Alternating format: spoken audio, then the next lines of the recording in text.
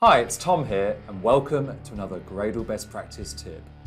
And have you ever had the problem with your Gradle project where it relies on a specific version of Java and then when people clone your project they don't have that version and it doesn't work? Well, that problem doesn't exist anymore because now we have Java toolchain support. And I'm going to show you how to set it up so you no longer have this headache in your own project. So let's get right into it. So let's imagine a scenario where a friend has asked us to download this awesome new project and just run Gradle W run and we're going to see some very cool stuff. So I'm going to follow along with these instructions and here's the project, here's the branch, and let's just run /Gradle W run. And I've got a big fat error and I'm feeling a little bit disappointed right now. And right here we've got an error, cannot find symbol record. So I give this friend a call and say, hey, what's going on? We've got an error. And he has an idea. He says, what version of Java are you using? I say Java 11. He says, oh, no, you've got to use Java 16. Okay, I say, I'll give that a go. I'll download Java 16 and I'll run this with Java 16. But this is your last chance.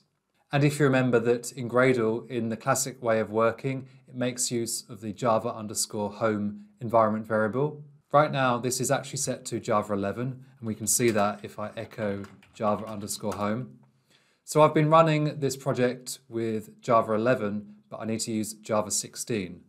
And I can just set that up by re-exporting Java home with this value, which points to JDK 16. And right now, I'm going to run /Gradle W run again and hope for the best. I've got some awesome Gradle features output here, and my friend has redeemed themselves. So I'm going to open up a new terminal window, and I just want to show that with a new terminal that the Java home has been reset to Java 11, and that when I run /Gradle W run, we do have the error again, and we're going to go and fix that by setting up the Java toolchain integration in the build script. So I've gone and opened this project in IntelliJ IDEA, and just as an interest point, let's have a look in source here. Main, Java, and here we've got a class. And if we open up, we've straight away got a syntax error. Same thing actually, because we're trying to use this new Java 16 record feature. It's a way of easily defining data classes. And just like when we ran on the command line, IntelliJ is compiling this with Java 11 rather than Java 16, so it's got all the same problems. So how can we fix this? Well, it's actually quite straightforward. We go into the build.gradle here, and right at the bottom here, I'm going to configure this Java configuration. And within there, we have toolchain.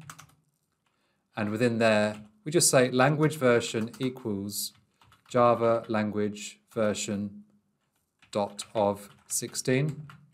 And of course, you can put whatever version you want in there. 16 is the latest at the time of filming. And what this is going to do in the background is check whether we already have Java 16 installed.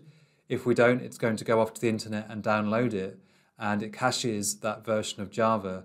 And it just means that whenever this project compiles or runs Java, then it's always going to use version 16.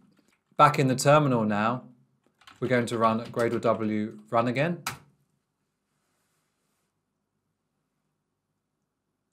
And this is successful. So even though we're running Gradle with Java version 11, because we've specified the Java version in the toolchain to use 16, then that's worked correctly. And this is very cool because we can commit this into our project, and it means that whenever anyone clones this project, they're going to use that specific version of Java. So just as a quick recap, here's the syntax again, and we're setting the Java toolchain language version to 16, which means that within this project, if we compile or run Java, it's going to use that version and not the version that we're running Gradle with. So we've just seen how to solve one specific problem with the Gradle Java toolchain. I've got a question for you though. Do you have any other problems in your build which you think might be solved with the Java toolchain?